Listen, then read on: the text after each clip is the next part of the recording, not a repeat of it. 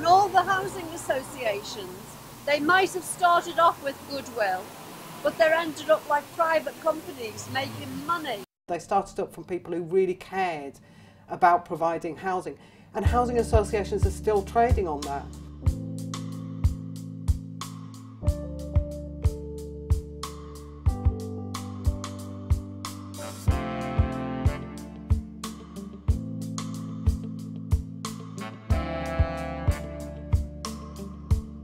If you look at FTSE 100 companies, if they had operating margins at the levels that housing associations do, they would be touted as, magic companies. In 2018-19, the median operating margin was 25.5%.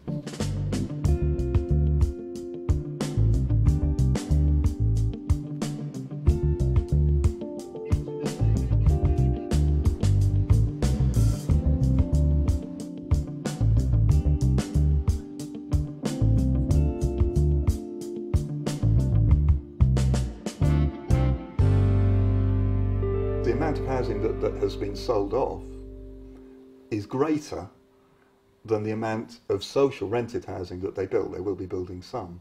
In the last 5 years, 165,000 social homes have been lost and not replaced by the housing association sector. When a tenant dies or when a tenant leaves their home, a social rent home, they put up the rent to affordable rent, which is 80% of market rent. It's a kind of Orwellian housing speak, if you like, really, rather than telling you what it is. So whenever you hear affordable housing, it's best to put the brackets unaffordable in front of it.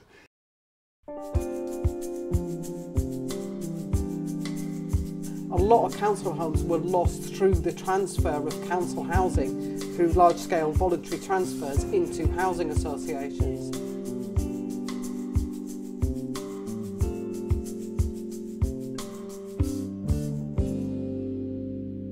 These are homes that should be let to families. They're in perfectly good condition. They should be let to the families in need, but are actually going to be sold to anybody who wants to snap them up and let them out as landlords on the private market.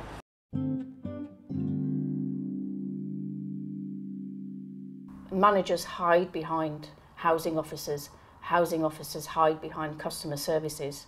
Members, not customers. Roll up for the phony conference.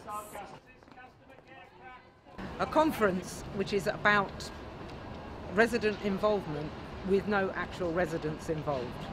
You have two conferences, one after the other, with charges going from £350 up to £580. You're making money out of residents by not dealing with the real issues. That's the problem. You can argue that, or you can argue we are... I'm just telling you, this is what's going on. Apart from you don't invite resident organisations, the high prices exclude resident organisations. The average household spend on groceries is £3,150 a year. Yet these social landlords think it's acceptable to spend more than that on a seat at a table in a water ceremony. Yeah, well, some of them look at you as if it is something off the bottom of their shoe. We've had years of pay in housing associations lagging behind inflation, despite these housing associations raking in absolutely massive surpluses.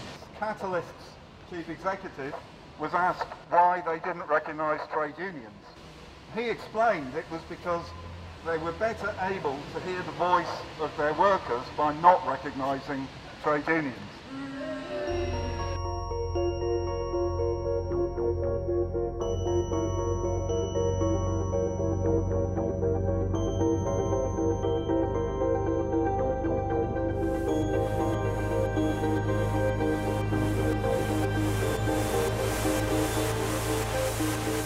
Our rents keep going up and our services keep going down, and there's no excuse for that. Peabody are making enormous profits when they should be a social housing organisation that's there for its tenants, not for profit. From the point of view of the banks and the people that wanted to make money out of investing in housing, they got what they wanted. And in some ways, rather than having, you know, on your estate, the office store being BlackRock, you know, run from Wall Street, it's probably politically better to have some anodyne name of a housing association on that name board. More than 3 years since the Grenfell Tower fire, some Londoners are still finding out that they have potentially dangerous cladding. I haven't really slept properly, just worrying about not only whether I have to pay to fix this and whether I might go bankrupt or maybe lose my flat, but also the fact that it just really doesn't feel safe being here. The block now has a 24-hour patrol walking the corridors to tell residents immediately if there's a fire, known as a waking watch.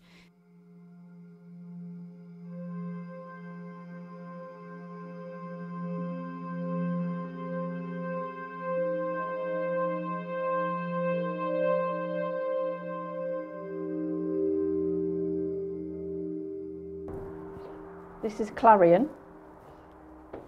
They've put this blue hoarding up around here. This is land that just belongs to the council, so they've obviously contacted the council to ask permission.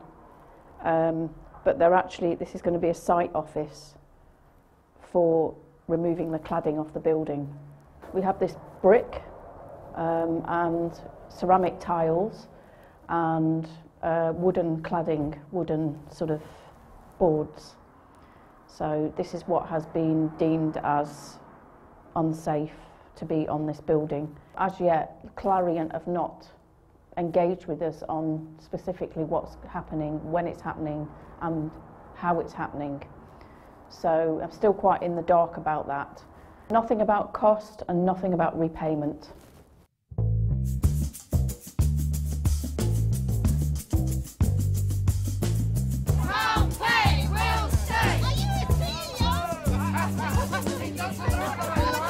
This is the start of a movement across London and across the country to say that we will not put up with them behaving like mass, aggressive private landlords.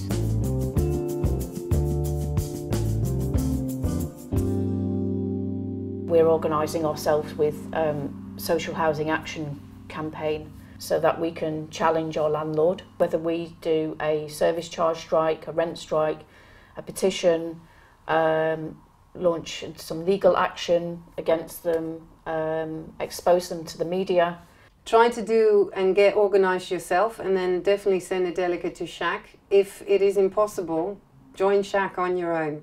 Just get that backing. Just sit in on meetings, listen to others, put your case forward, and we will all help you through. We feel that we have to do something, because if you don't do anything, all you're doing is you're keeping in the hamster wheel of housing stress. For the workers as well, because they go through the same, because of the malfunctioning of one housing group or Clarion, or if we get it, they get it for sure. We're both fighting for the same thing. We both actually need the same things, which is, a housing association that cares about the welfare of its tenants and the welfare of its staff. Yeah? And any moves towards either of those will be complementary to the other.